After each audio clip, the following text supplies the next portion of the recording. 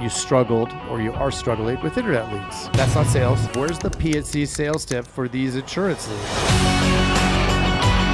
Welcome. Just want to talk briefly about P&C sales tips for internet leads. So this comes up all the time, but it's one of those things that has to be brought up all the time. A lot of the things to really get the telefunnel humming along and working is creating consistency. We've talked multiple times about how if we're not constantly inspecting, if we're not constantly training, then our folks are going to revert to order takers. I think that order taking in the insurance space, especially the P&C space, is the modus operandi of doing sales and doing quotes. Quickly rush through their quote and then spit out a number. Now, that's not sales. All they've done is created a transaction. And if we're doing that, then we don't need anybody that's skilled to do that. In order to keep it legal, they need to be licensed. But the challenge is, why are we going to get somebody licensed for them to become an order taker? We can't do that. So we talk about that a lot. So this is the key, right? Internet leads are a different animal. There's a lot of reasons why most agents do not like internet leads. It's because they haven't had success with it. If you're anything like me, then you struggled or you are struggling with internet leads because they're this wonderfully packaged thing, right? We can get information that we can then turn into a quote really quick. Now, there's a lot of challenges behind that because it doesn't work the way it used to. I think when you used to get leads before, you'd make a call and you'd get a hold of people. Maybe not 100% of them or not even 50% of them. But what we're finding now is, especially in this world that we're in now, people don't like to answer the phone. And there's too many ways to avoid answering the phone, right? My phone, it don't ring. Pretty much blocks everybody. Even if I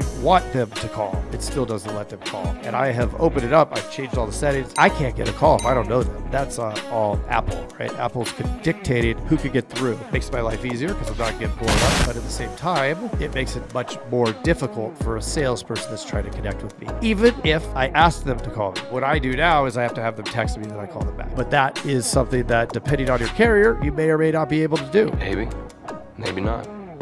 Maybe. Right? Make sure that you're following whatever rules, whatever compliance you have with your carrier, because they're not playing around when it comes to those type of things, especially with texting. Because if you get popped, FBI, open up! And you're not following what you're supposed to be doing, you're going to be in trouble, maybe lose your contract. So where's the P&C sales tip for these insurance leads? Well, we like to look at it as there are two sales. There's making the connection and then convincing them to get the quote, and then the actual sale. And I think that most folks that are elbows deep in internet leads are going to probably say the same thing if they're getting results from it and have really analyzed all of the analytics. That front end, that convincing them to get a quote, can be tougher than the actual sale. So we have to get good at it. Right? We have to expect that they're not going to want the quote. I remember back in the olden days when we really started to dabble in the internet lead world, this is what would happen is we'd buy a bunch of leads, we'd call them, hand dial, and we wouldn't get a hold of a lot of them, or the ones that we would get a hold of, they wouldn't want a quote. We didn't really have a great formula for what to do when they say, no, I told them I don't want a quote. Now, likely we're the third or fourth person to call them, and they've decided they don't like all these calls coming.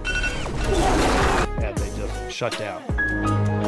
It's a conditioned response to something that they now no longer think they want. No. They're going to give you all kinds of different excuses, but this is the thing. You bought that lead and they picked up the phone. The first part of what you're trying to accomplish has occurred. And now you cannot take no for an answer. It's time to keep them on the phone by ignoring their pleas to not have a quote done. So how do we do that? We're going to ask very specific questions, including their data, right? So we have their data in the lead and we're going to verify. They're going to say, hey, I'm at work. I can't talk right now. Well, that's weird because they just answered the phone. Why did they answer the phone if they can't talk? So don't let that get to you, right? It's a conditioned response. So they're going to say that, and you go, perfect. It's only going to take a couple of seconds. I just have to verify a couple more things and I'll get that quote over to you. So it's agree, bridge it. And we bridge it by saying it's only going to take a second. It's already almost done, whatever. And then right back to a question. If you have their birthday, this gives you a lot of power because they're going to believe that you are legitimate. So the more information that you have that it's likely most people won't have, then that's going to help you a lot. If the birth date is included in the lead, this is a perfect thing to ask. And I just want to verify your birthday is December 25th. Perfect. I know somebody else has the same birthday. I'm going to stop it there because I think that that's something that that needs to be unpacked, thought about, and then